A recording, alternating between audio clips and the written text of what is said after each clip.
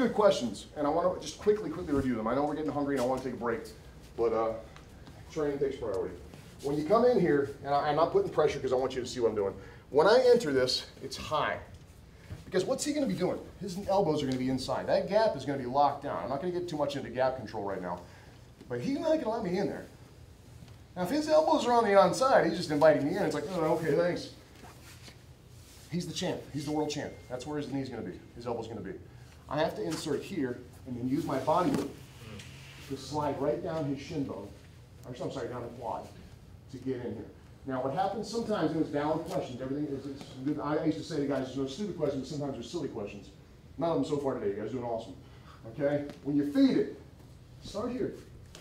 Come under, and then just roll that hand over. Here to here. Quick. Now, what we were saying is, okay, what if the guy goes to belly out? Start bellying out. Just lift it. Ooh.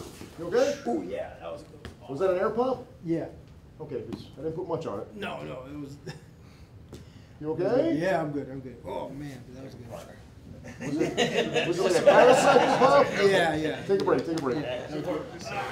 Casey, you're in. Sorry. You all right, brother? Yeah, I'm good. Sorry, go really slow. Okay. So again, close that gap.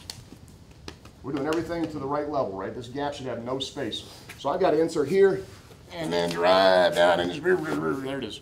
Okay? Come in, lift it, feed it. Come through, I'm going to be really gentle, Case, okay? To here. You got your feet. You are not flexible. No. Okay. Can I get a right person for this one? All right, so I'm just going to go this, okay? Start bellying out. You're just going to get twisted more if the lock is in, okay? You understand what I'm saying? Yes, sir. If what we were doing before, if you start going to your feet, start trying to go to your feet. You're just going to come with you. Keep your feet, get your feet. Just your feet. That's what's going to happen. Stay on your leg. Okay? Yeah. Don't let go of what you have, guys. So what I'm saying, the point of that is when you have something, believe in it. And keep on it like a freaking, like a pit bull holding on lockjaw style, right? Okay? I can't twist your leg. It's going to blow. Can I use you? Are you healthy? I'm sitting. Nobody's getting hurt today, Dari. Do you need ice? No, I'm good. Okay. That's always my objective. Safety first, right? Sounds good. So let's look at what happens when they kick out. This is the end for lunch. And this is just old school good stuff. I learned this first from Sean Dock, and then I saw it again with Billy. And it was identical. Okay, so that tells you good stuff. It's almost like when you find a technique with more than 2 names, you know it works, right? Dale? Yes, sir. How many times you heard me say that? So dig in, ride down. I come across, I'm doing right, I'm heavy. The sole is up, my palm is up. I'm not sitting here waiting on this. I'm going after it like a savage. I shoot that gap quick, and I get on it, okay? But he's smart, he's strong. Instead of bellying out, that leg can beat my hands. It's just my fingers. But when he does it, watch. Keep the leg here. This is where guys goof up. They want to go all the way back across here and grab the knee.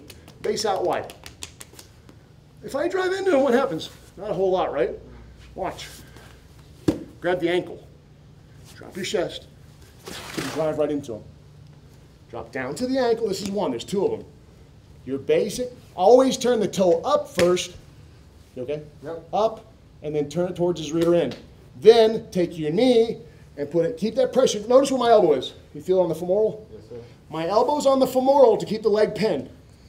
You guys tracking? Mm-hmm. Yep. I need this leg pinned. The elbow's on the femoral. Now I take the knee, I find the bone, and I find the middle of the calf.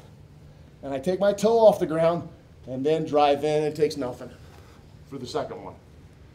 Cool? All right. And those are the cool bruises you get. One more time. Little by Gatorade for everybody. We're going to need it. Dig it in. Always feed it first, because I don't want this hand just sit. This is doing nothing. My hand over here is doing nothing, right? Kind of like it's ready. It's not ready. I need it here. I want this. I want to be ready to react. If these feet start flailing, I need to be able to grab something.